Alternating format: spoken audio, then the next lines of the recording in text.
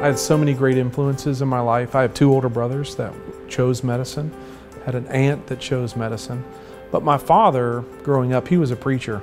And so we were all looking for ways to help people. I focus on hip and knee replacement, dedicated my entire practice just to hip and knee replacement. And every day I get to see incredible stories about people debilitated by arthritis who go through, maybe it's medicines, maybe it's injections, maybe it is surgery.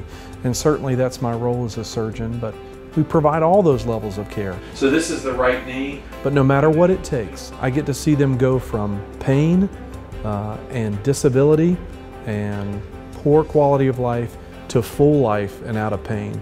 I see it every day, and my dedication to orthopedics is renewed by that. The Institute, the Bone and Joint Institute, we took the principles that we were taught, quite frankly, by Dr. Farrell, who's been here in the community since 1979. We took those principles, and together for a while we partnered structurally with other organizations, but finally we decided to deepen our partnership with Williamson Medical Center.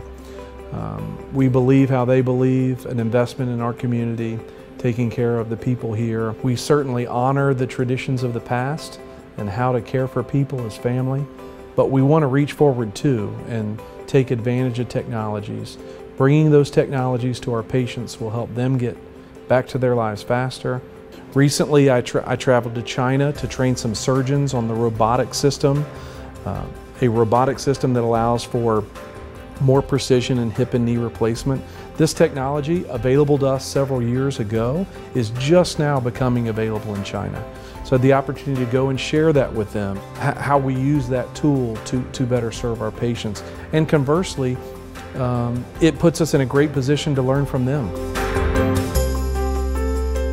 I have a daughter and a son, and anything that they want to do, I'm in. That time with your family, you just, it can't be overstated. It's important, and you never get it back, so I don't intend to miss it.